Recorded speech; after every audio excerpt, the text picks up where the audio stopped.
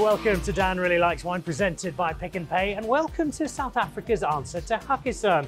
This is Tang on Mandela Square in the heart of Sandton, and it is the latest project of one Nicky van der Walt, who, in between being extremely good looking and hosting all sorts of parties and restaurants, has put together something rather special. And I have to start, Mr. van der Walt, with a little bit of a confession here, because when I heard you were putting this together, and having loved Hakkasan and loved Nobu and loved restaurants around the world where Asian has been taken, given a bit of flair, I thought, nah, on Mandela Square, Nicky van der Walt, this is not going to be the real deal, surely. And yet I've been here twice already. I've had a really good time. You've produced something quite special. Thank you. I think, it's interesting that you use Hakkasan. First time I dined, I think it was 2005. And ever since, wherever I've traveled, whether it be a Hakkasan or a Zuma or a Nobu, I've always sought out those eateries in various capitals. And I actually got fed up. It's just the clock, 12 o'clock, here we go. I got fed up that I had to fly, an 11-hour flight, in order to have good cuisine. And what I never understood, in South Africa, we've got very talented chefs, be it Asian, African, South African, and we're not exactly reinventing the wheel here. I think, I took an interpretation of various things that have been done already and put our own spin on it. So likewise with my wine, it has been done before. It's just doing it at a certain level and with a certain passion and love. You've shown those skills, those elements here in this restaurant. You've shown them before, so we know you're good at putting together restaurants. We know you're very good at wearing extremely tight black jeans. In fact, even Steve Steinfeld, I think, can get into some of yours. But what about Nicky the wine man? Is this just a passing flirtation, or is there a long-standing, genuine interest in wine? No, it's a long-standing, genuine interest. I fell in love with the wine lints as a child. I remember holidaying with my parents. We weren't the biggest wine drinkers per se, but we would holiday in Franschhoek, Stellenbosch, and visit all the great old wine farms. And still to this day, it's my lifelong dream to own a wine farm, hopefully retire, hopefully still in South Africa. And yes, obviously I started my restaurant and hospitality career when I was 20, and my love for wine just grew from there, and obviously my knowledge. Wine is something, no matter how much you know, I think Michael Fridjhon, who's here today, is still learning every day. And it was actually a gift from the godparents of my children, Anthony, Olive, Hamilton, Russell, who gave me as a gift the Westside Level 2 course. And I sort of started understanding wine better, because I knew what I liked, but it was understanding what those components were.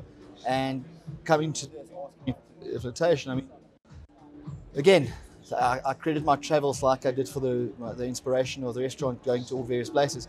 I used to holiday quite a lot in the good old days when life was good in the south of France, and traveling through France, enjoying those rosés. And I never understood, coming back to South Africa, we've got an amazing wine culture and a wine industry, but rosé was always overlooked.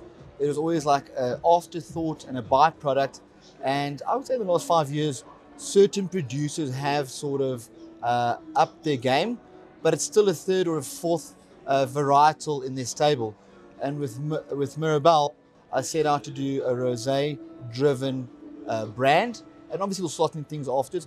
But the people who are making the wine for me, they farm the vineyards to make rosé. I think that's where the difference lies. And what I couldn't quite articulate in the past, I sort of, from memory, what we tasted from 13 different blocks.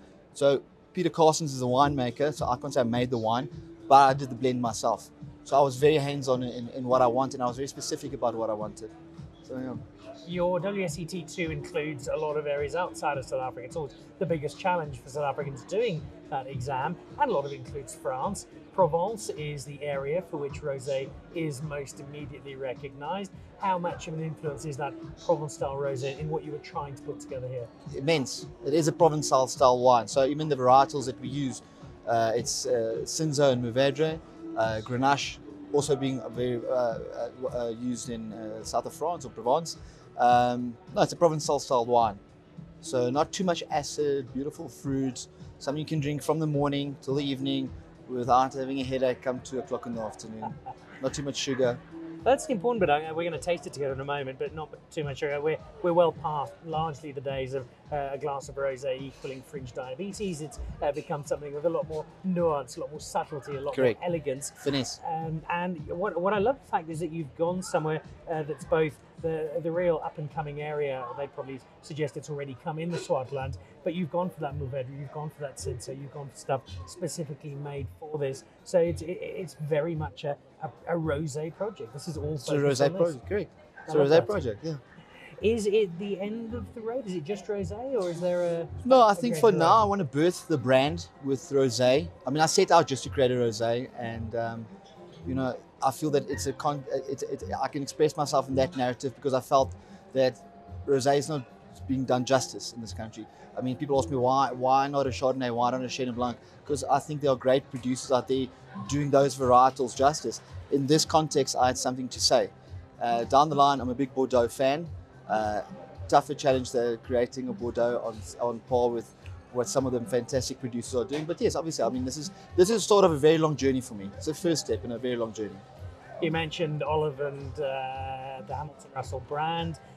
She and Anthony have been, in fact, I've had lunch with them here before. There's more than just that in terms of family and friends linked to here. I believe the name has got a rather personal touch. Listen, yes, I mean, my holding companies under which Tang sits, and obviously other brands that I will create or more Tangs, is Miramar Collection. It's a name that I've loved for a long time. It's a place in California. It's also the place from Top Gun. It's just a name that I love. So if you take the first 4 letters, which is Mira, and you add Belle, which means beautiful in French, you get Mirabelle. But fastidiously enough, when I checked if such a name existed in the French language, it means wondrous. So it was like a light bulb moment that went on and said, it has to be Mirabelle. Mirabelle. And is there a Belle van der Walt? Is that My right? daughter's name is Gabriella and we call her Belle. Oh. So Mirabelle, my 2 babies. I love that. All right, look, you've talked a great game. You've sold us brilliantly. But the proof has to be in what it tastes like. So let's give it a crack. Ching. Here we go. So this is my very first glass of Nicky van der Walt's new rosé, which apparently will make me look 5 years younger by the time I finish the bottle.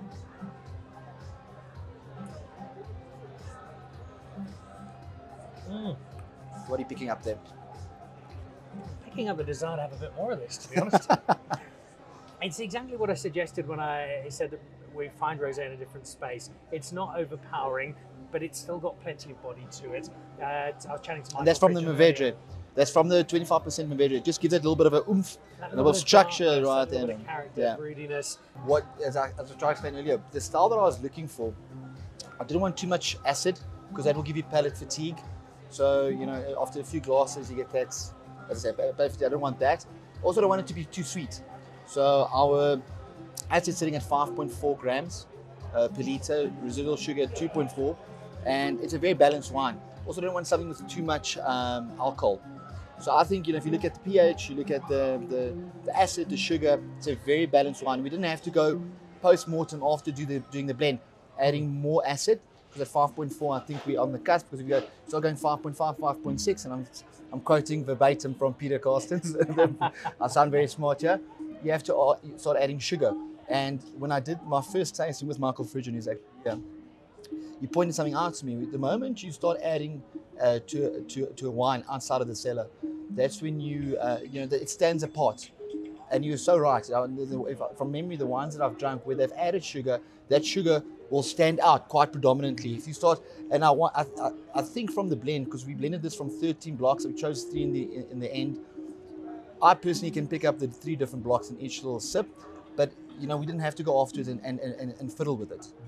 There's a gentleness to Cinsault in its red form that I think reflects really nicely in this as well, and that comes together with the Mourvedre to make for a beautiful duet. And I love the colour as well. It's somewhere between sort of a pale copper and the colour of my Irish brother-in-law Fergal after he's been in Africa for about an hour. It's somewhere in that mix. Again, going to the colour. I mean, you know, a lot of guys play with the colour post blending, so we could have put fines in here and change it. I was very happy with it. Sometimes it can be too pink, so, and I'm not judgmental, because sometimes it can be too orange, but this is the color that I set out for. It's like a very slight salmony color. That's glorious. It's also, I suspect, going to work rather well with a fair amount of food on your lavish and extensive menu. Pick a couple of things off it. If I'm coming around and settling in for an 11-hour lunch, what are a couple of dishes you think are really going to be smashing with this? I would pair this, as you say, with most things on our menu, but one of the dishes that is a standout dish for us here is our tuna tataki. It's got a citrus ponzu onion relish with garlic chips, and this has got a very beautiful lemon twist finish to it, and I think that'll pick up on the citrus ponzu. And interestingly enough, Tinashe and I did a pairing not too long ago for a gentleman who flew in from the Middle East. He booked up my whole restaurant for a date. Him and a girl, he booked up my whole restaurant, and we had to, for the amount he paid, we had to put up quite a set menu, and we got stuck at the Peking duck. Now, Peking duck pairs normally very well. Duck pairs very well with Pinot Noir. Sorry, with the Pinot Noir. I mean, that's like cupcakes and icing. Yeah. And we actually, but it wasn't my rosé, but a very similar style of rosé. And we paired it, and it was actually beautiful. So Peking duck and this. Hey, listen, my menu, sushi, everything. The beautiful thing about this wine, it can play it up if the dish is too subtle, or play down if the dish is very big. There's something that I picked up in this wine recently. There's a salinity to it. And as any good chef will tell you, the moment you add salt to a dish, it brings out a little bit of sweetness. And I think that when I spoke to the winemaker, our question that speaks to the terroir, there's a lot of sodium chloride, or natural occurring salt in the soils in the Swartland, which you can pick up beautifully here. Well, if you've had the wine of Leeuw and Kale and you've enjoyed it, then you've got the winemaker doing similar justice to the Cinsault and Mourvedre coming together in the maiden effort of this Mirabelle rosé. I think you're off to a flying start here, Nicky. Thank you for the wine. Thank you for coming. Thank you for the time here. Awesome. And here's to many more glasses together. Hopefully, many more.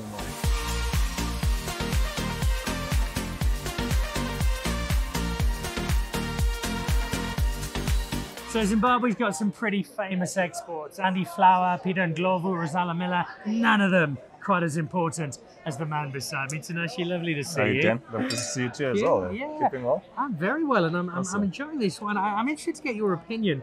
What were you thinking when you heard this hotshot restaurateur in Sandton was making his own wine? And then how does what you're drinking compare to what you were thinking? Jeez, I'm actually amazed. Very impressive. My kind of style of a drink, and yeah, you did a very good job here. Tell people what you're getting in this glass. For me, it's not about the exuberance or the excitement of the fruit. It's quite restrained. It's quite subtle, but I love the palate much mostly. Very refreshing, saline. It's like razor sharp acidity cutting through there. And for me, that's what I love for a rosé. Going into summer, what more do you want? And that understanding of where rosé is now, I think, is so important, because it's a very different wine to where rosé was, say, 10 years ago. And this is really on point. Yeah, it's serious stuff, I mean, back in the day, you throw in everything you've left over to make a rosé, but this is much more focused.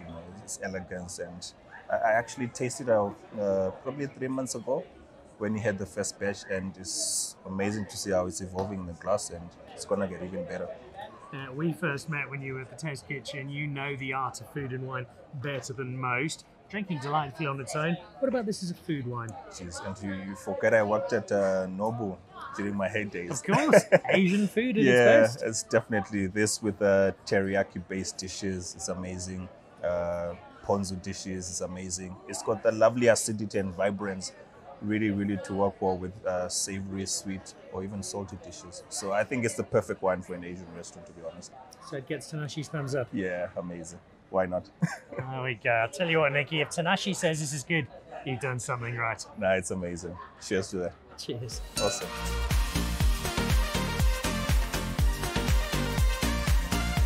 Well, the definitive voice on food in Johannesburg is the man who eats out 11 times a day.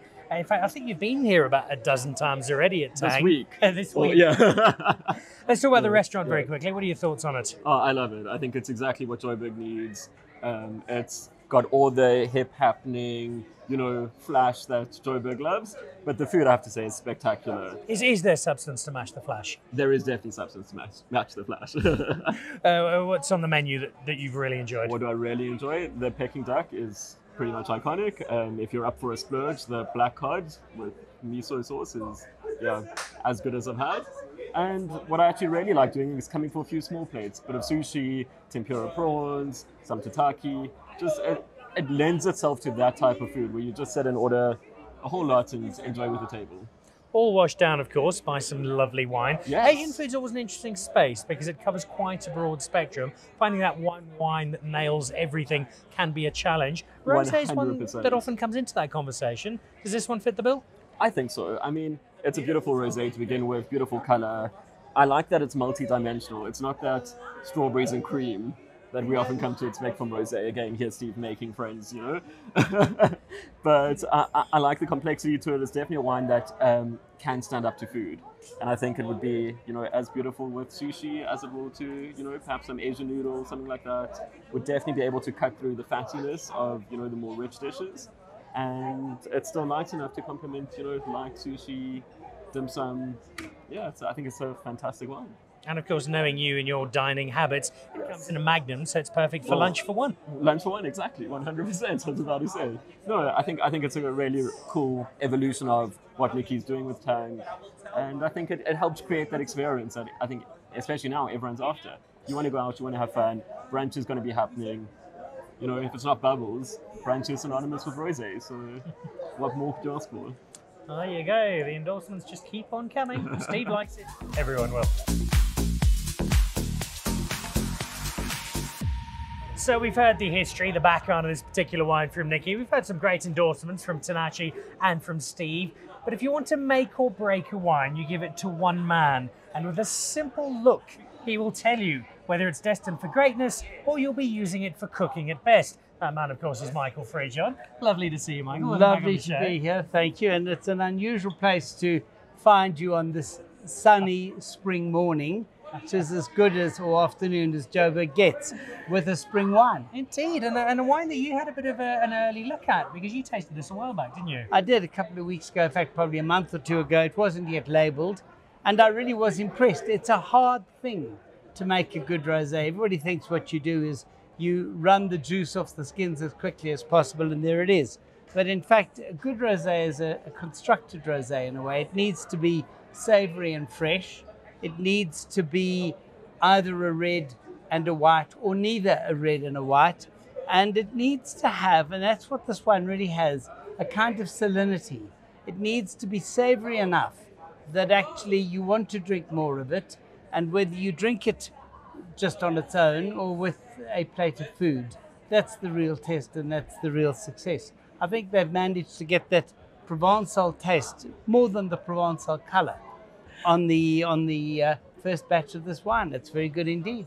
Before I get a little more detail on the wine from you, just talk to me slightly about South Africa and rosé now, because rosé's changed very much in the last decade, but I think people now understand rosé a lot better, and as such, perhaps a little more demanding, asking a few more questions. But where does rosé sit for you now in South Africa? It's still, frankly, a bit of a mess. I did a line-up on Wine Wizard yesterday, in fact, of a whole bunch of rosés, and I had everything from light reds to darker light reds to kind of sweetish pink wine. The Provençal style, which is being done, tends to look a little bit more golden than pink, and people don't understand that. But what we're seeing is, through a number of different places, either a Rhone style, which is what this is, or you get those very fresh Cabernet Franc styles. So what I think we're seeing is a narrowing, and part of the narrowing is that we are getting freshness, savouriness as a prerequisite. We've moved away from those clunky, we couldn't make up our mind what to do with it, so we made a rosé. And this is a front runner, I think, in that Rhone style, because it's Sanso based, which has got lovely freshness if you handle it early enough. And then the clever part of this wine is that there's 25% Mourvèdre. And that's what gives it that extra, it's too exaggerated to say meatiness, but it's giving it that fullness without the richness, that sense that it's not evanescent. And that's what this wine does to a T. It's very well done indeed. Nicky's target was something he could drink the first bottle of its own and the next 4 bottles with lunch.